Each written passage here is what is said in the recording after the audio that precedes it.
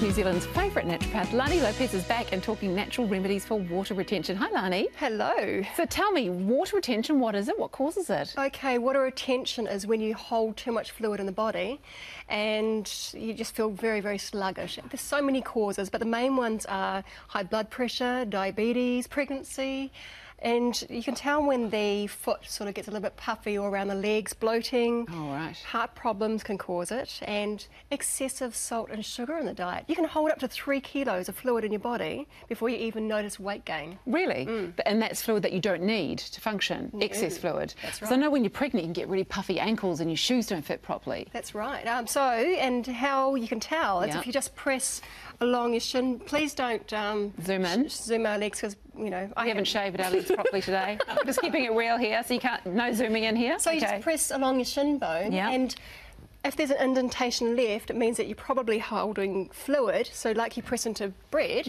and your fingerprint stays in there. That's what it looks like. Okay, but you're great. There's no problem there. So mine's bouncing back, so it means I'm having enough water and everything's good. That's right. Okay, so what can we do to prevent it from happening then? If we're having too much fluid in our systems, should we drink more fluid or should we stop drinking? Definitely drink more fluid. You know, bodybuilders and how they look so lean, they do that by cutting out sugar and cutting out salt. So they urinate everything out and they're lean as, which is not something you want to do because it can harm the kidneys. Right. So gently, we want to use things like echinacea. When we talk about that for immune system, but no one talks about it for water retention, and it's very good for cleaning something called the lymphatic system. Have a taste of this one. This is kiwi herb. And it should taste like you've put a bumblebee in your mouth if it's the real stuff. Do I knock the whole lot back? Yeah. Okay. Okay. Woo! Really good for the immune system, and it will help you release that fluid. Ooh, okay. Right. And you probably can drink up to 15 cups of coffee or tea to act as a diuretic, but you really don't want to do that. It puts too much stress. Calendula tea, these are some calendula petals. But you can also do this lymphatic massage, and you can do it in the shower.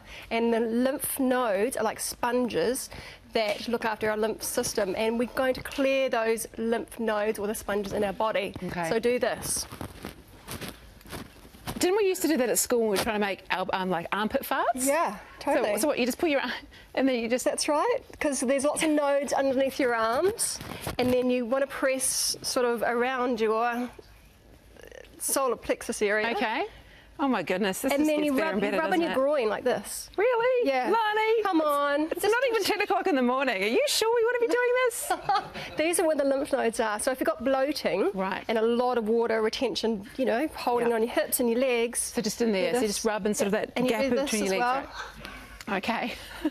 Okay. So we do all these things. You can do all these things in the shower. How long should you do them for? Oh, look, 2 minutes, 3 minutes tops. And if you do it every day, you will notice a difference. Of course, you'll go to the toilet and pee a lot more, but you'll make such a big difference to your water retention. So everything's going to be working a lot better then. That's right. Well, Lani, I can still taste that. That's an unusual taste. Thank you so much. You're always so much fun, and you're so full of information as well. It's been a pleasure as always. I'm going to say something about massaging your groin, but I'm not. Lani's website, lanilopez.com, is where you go for all the information.